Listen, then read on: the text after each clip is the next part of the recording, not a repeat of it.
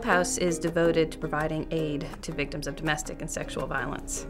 Traci Cook is currently the criminal justice coordinator for Hope House. She has been the child advocate and the shelter manager. She has facilitated support groups. She has been the court advocate and filled in everywhere else in between. She is the voice for those who may not have a voice. She really gets them to open up, which allows her to go into a deeper level to provide the services that they need.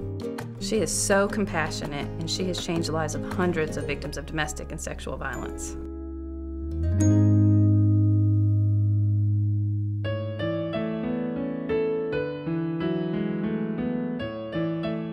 Janet Rosenburg's worked at Legal Aid for 27 years.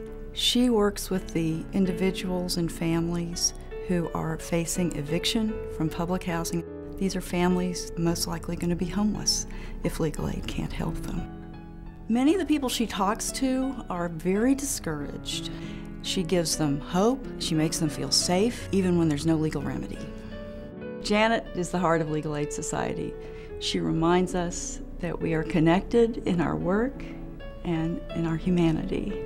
Janet's the most generous spirit I've ever known or ever hoped to know.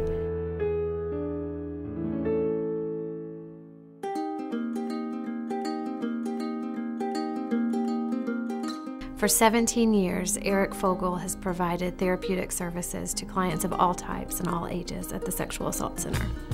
Day in and day out, you'll see Eric and his therapy dog Bubba helping client survivors at the Sexual Assault Center, as well as coworkers.